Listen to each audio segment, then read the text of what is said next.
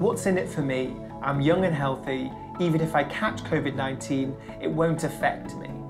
I think this is a bit of a misconception. We have to consider not only ourselves, but everyone around us. Think about the people that have got a COVID infection that don't show any symptoms. If that was you, you could be carrying it around, spreading it to your parents, to your grandparents, to your friends, and the people more vulnerable in the community.